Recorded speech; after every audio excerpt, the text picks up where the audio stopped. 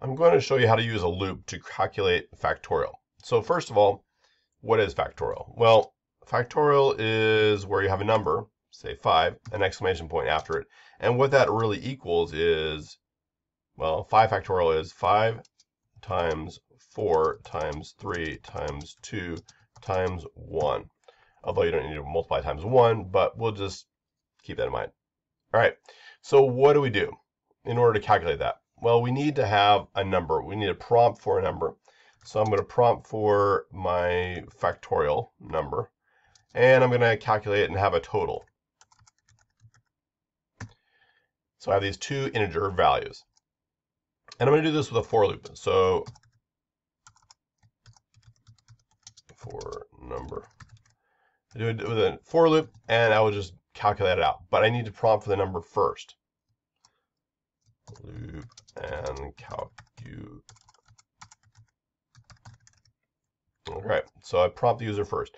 And so I will do a cout statement. So cout, what number factorial do you want me to calculate?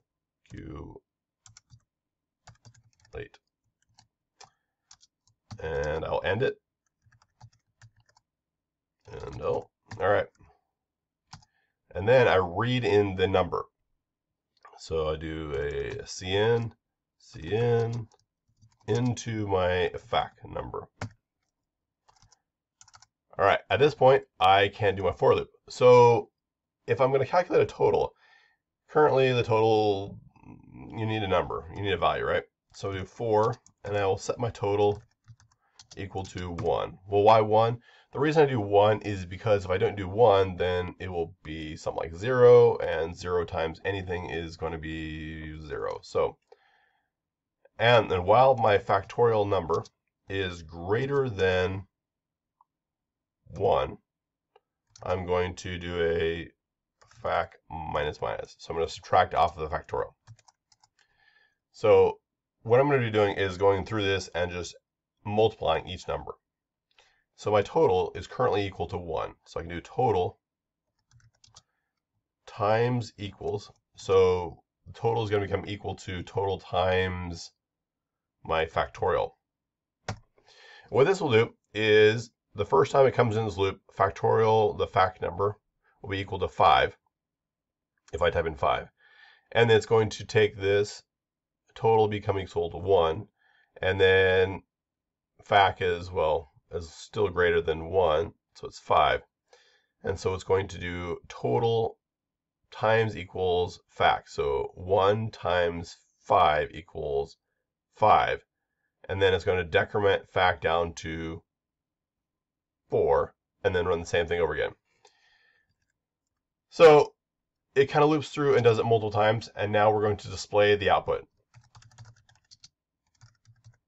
So I'll do a cout, and I will display the total is, and I will put my total here,